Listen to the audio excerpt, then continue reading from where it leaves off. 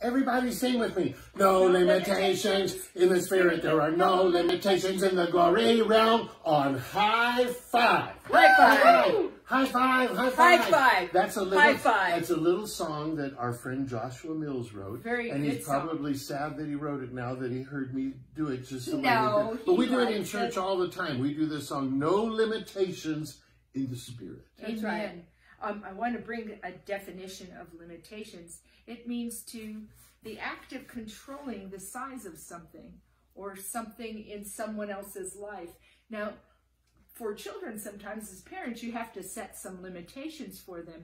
But if you crush their imagination, or if you crush their ability to see themselves beyond who they are at the moment, then you're limiting them. And we have a God, a Father who does not limit us. Anything that belongs to Him, He's made available to us. God was always trying to expand the disciples' limitations to see the vastness. There was a time where Jesus had multiplied the loaves of the fish in front of the disciples, and they collected so many leftovers.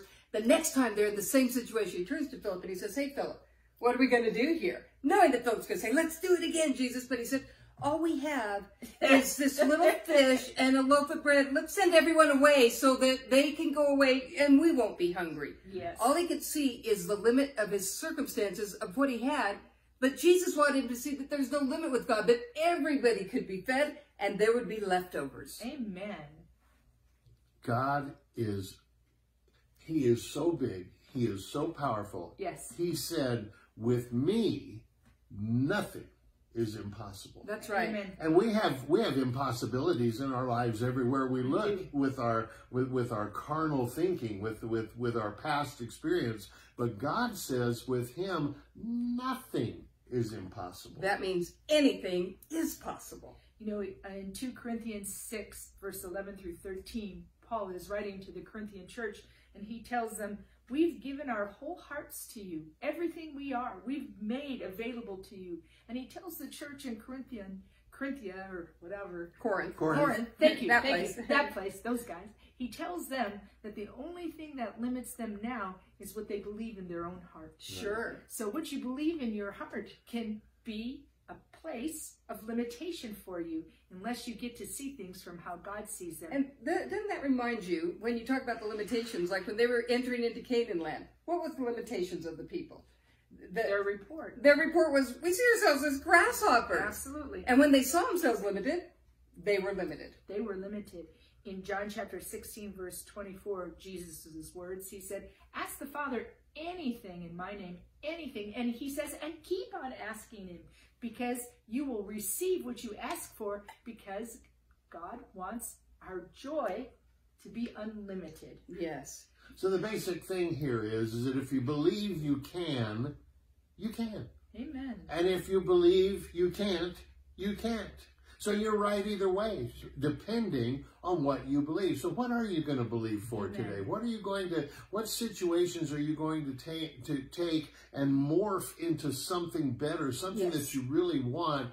What are the possibilities in your life today? You know, the Bible, it is full of hope. It is full of revelation from God. Yes. And people get real down in their circumstances and they say, well, all I have left is a hope and a prayer. Good. Because as long as you still have hope, you can pray. And prayer is being in agreement with God. God is in agreement with your limitations, your bad circumstances.